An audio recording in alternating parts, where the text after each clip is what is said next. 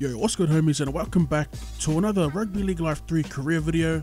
We're in the second round of our Newcastle rebuild. It's another home game for us and we're getting ready to take on the Doggies.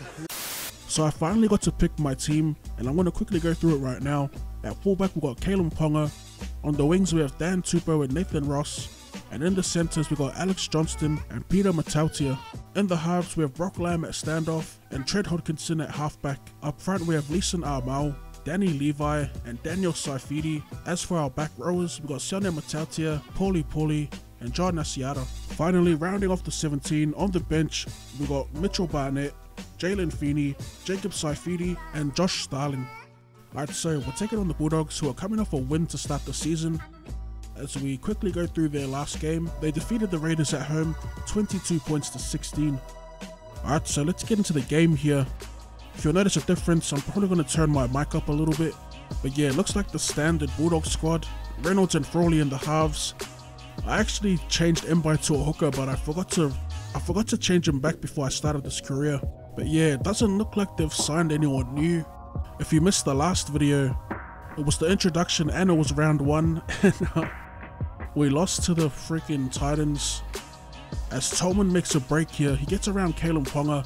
And he's actually going to race away for their first points of the game. I could not believe that Levi couldn't catch up to Tolman here.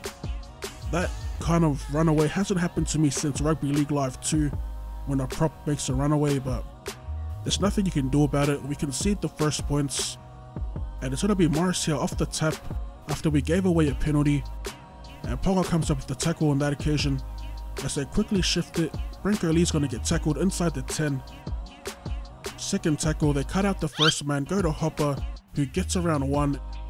I don't know why Ponga didn't react to the tackle, but they're gonna go over for another simple try.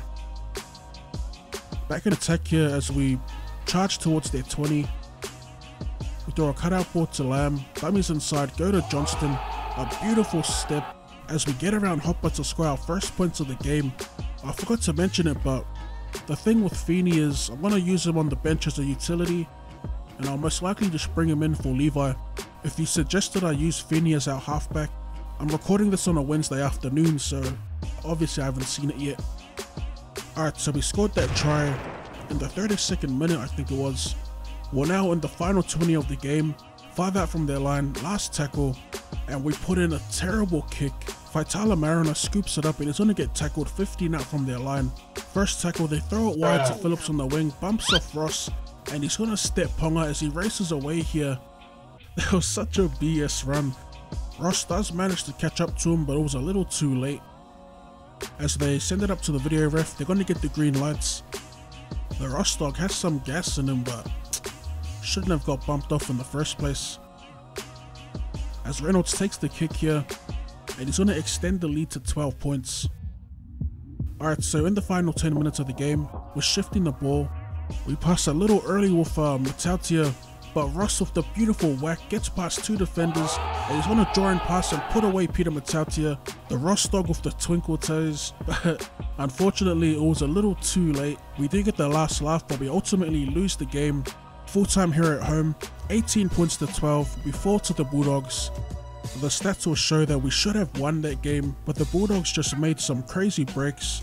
Anyway, that's going to wrap up round 2. As always, drop that like button for more content. Thank you for tuning in, and I'll see you later.